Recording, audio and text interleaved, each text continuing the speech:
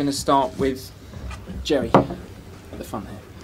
Graham, you had plenty of possession and shots on target. Do you feel you could have got more out of that game? Well, if you look at the stats of the game, apart from the most important stat, there's a lot there that says we did a lot well. But ultimately, when we've the two boxes is the most important area, and that's where we've come short. First half, I thought we had a couple of opportunities. We won it back high and created a 1v1 situation. I think pretty early in the game. Had some of the chances to attack, but obviously the goals are a blow for us because we need to do better than that in that situation.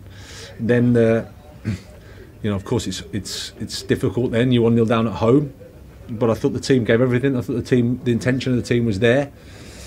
You can tell by the amount of times we got in their box, the shots we had. There was a positive intent, but the scoreline's painful for us. Okay, young man there. So since you come into the club, you seem to have changed the formation and personnel a few times, and it doesn't really seem to have worked at the moment. What do you think the biggest factor to why Chelsea have been consistent this season? Well, the formation's been the same for the last few weeks. It's not for me to talk through the story of the season now. We came in if I'm going to summarise, we came in September. There's a lot of games, a lot of injuries. It's difficult to have the consistency that you want because you're playing a lot of matches. What we need to do is today's a bit of a setback, of course it is. Because we're disappointed to lose, and at home we can feel the pain of the supporters. So we have to dust ourselves down and go again for Tuesday. Matt Law.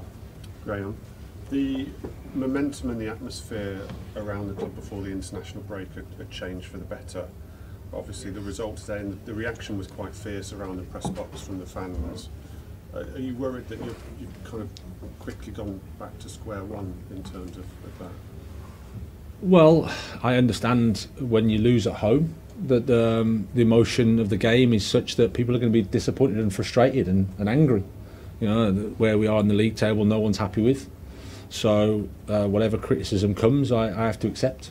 And can I just ask you about a couple of decisions? You went with sort of two full-backs in the back three, and one of them was at fault for Watkins' goal, and then you didn't bring Mason Mount on. Can I ask why on both of those?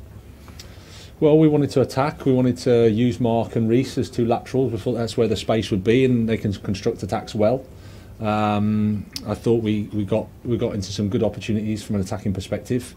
We won the ball back high as well and created opportunities. I think we had a 1v1 with Misha a couple of times. But yeah, it's an error for the first goal, and whenever there's an error, there's always something that you can do better. With Mason, I just felt that we were there in the game. We'd made some attacking subs, wanted to see how it all landed. Mason's coming back, he's only had a couple of days training. Tom Hopkinson. Graham, a quick turnaround now between the Liverpool game. After a result like this, is that important? Is it better to get straight back into a game, or would you have rather had a week to work on things? Well, we've got no time to feel sorry for ourselves. We have to respond and we have to prepare for another big game. Simple as that. I have no thoughts other than that. It's just to prepare for the match and get ready for it. Neil Barnett. Start off with the normal. Were they fit? Mendy, Aubameyang, Zakaria, Ziyech, and Fofana, David Fofana. Yeah, all but Mendy were fit. Okay, and then on the game itself, the second goal was the 10th goal conceded this season from a corner. I think there may be a club in Germany interested in Chelsea's set-piece coach, as he's constantly described.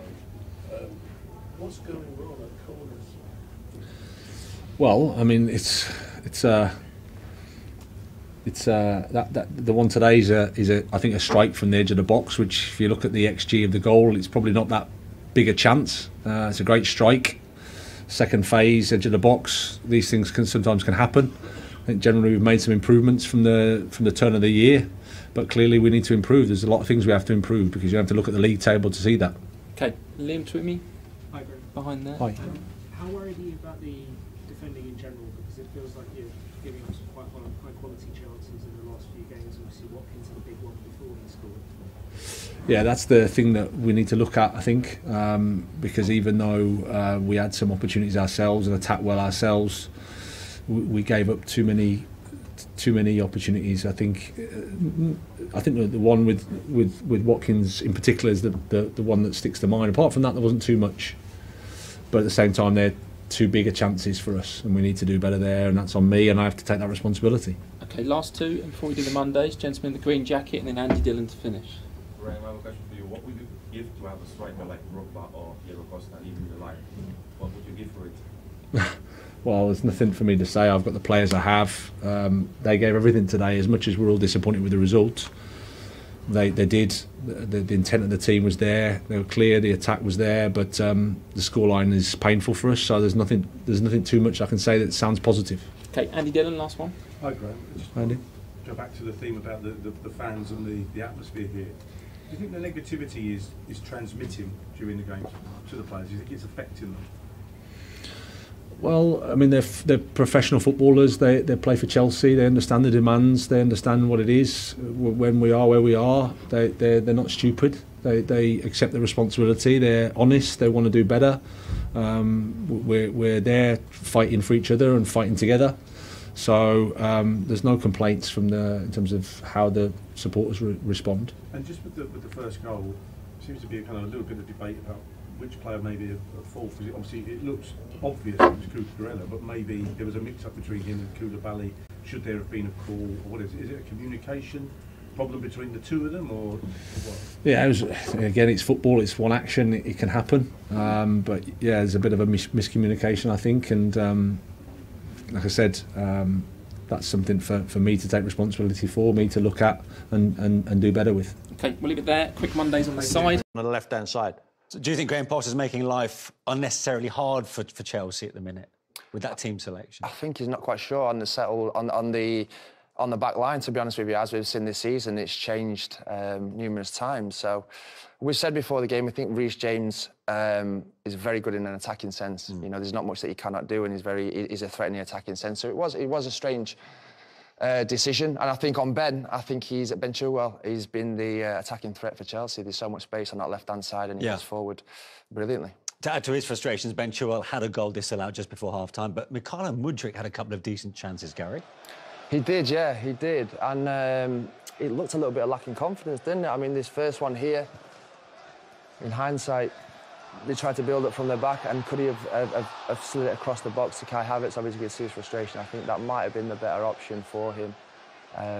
He nicks in front very well. Just pick his head up and roll it across. I think it's an easy tap in. But this was surprising, this effort here. He took it so early. This was very surprising, yeah. I mean, he's got blistering pace, and I don't know for the life of me. I mean, I'm no attacker, but he took it very, very early, and in commentary they said he didn't get out of his feet, which I think ultimately was the reason why he scuffed that shot. Yeah.